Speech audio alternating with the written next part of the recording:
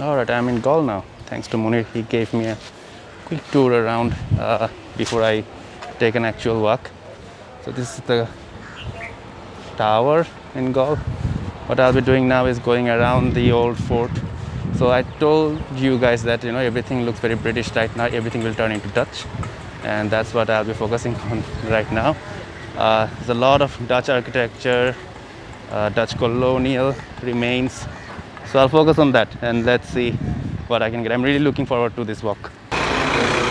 So that wall gate right there, that's overlooking the Galle cricket stadium. So I think there's a match going on right now. That's why everyone is there and looking at the actual match.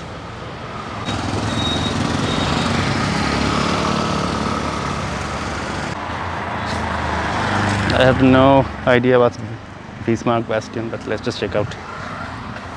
As long as no one is stopping us.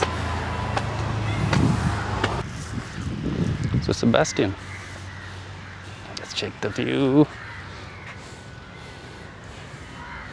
Well, it's a nice way to target enemies.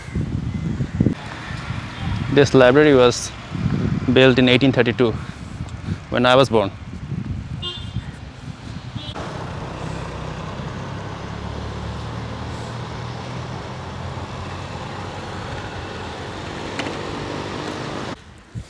I'm going to walk down this lane,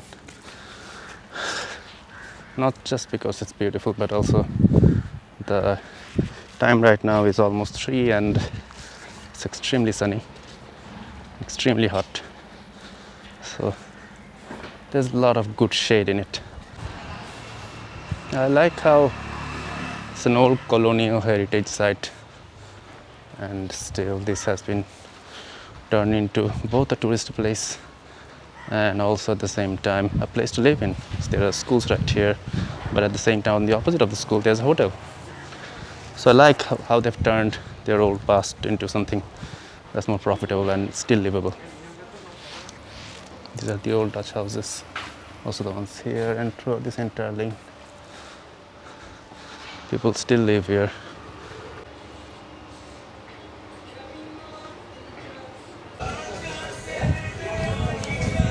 Like small shops all around, very much a walkable lanes, but it all reminds me a lot about Hoi An in Vietnam. So Hoi An is more French with a mixture of Chinese heritage in it, but this is entirely Dutch with a mixture of Sri Lankan vibe in it. There are shops all around. There are sites here and there, and just on the left there's the actual sea.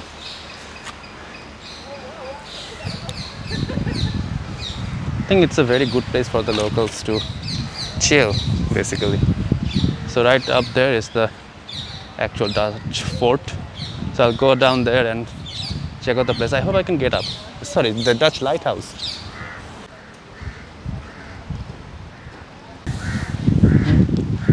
So that's the lighthouse, this built in 1938 and it's still active. Just got upgrades with. Right beside the lighthouse is an actual site where you can see the entire sea. So let's take a view.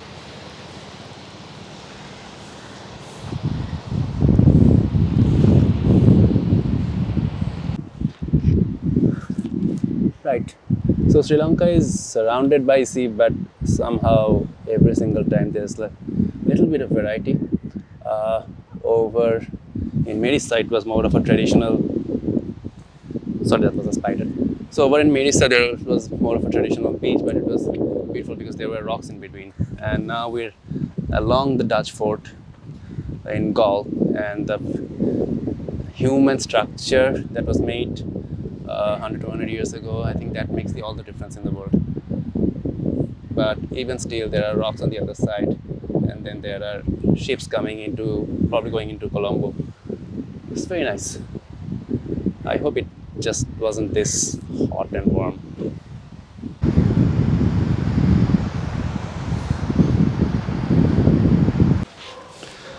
Alright, I'm walking down Lane Ben Street. It's a lot of jewelry out here, made out of silver mostly. So I'll just walk, and I found a small place to have dumplings and coffee. So I'll have that. I think that will freshen me up a bit, and then I'll walk a bit more before I ultimately head out. Look how much I'm sweating.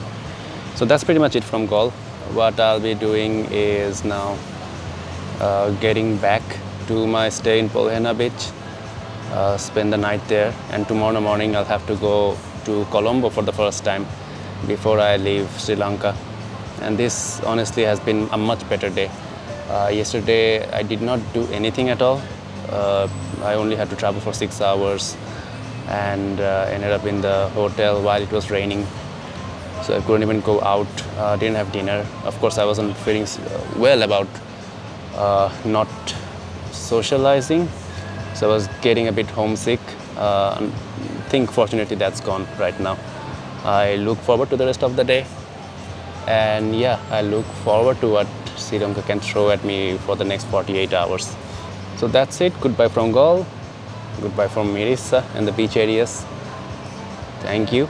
And don't forget to like, comment and subscribe.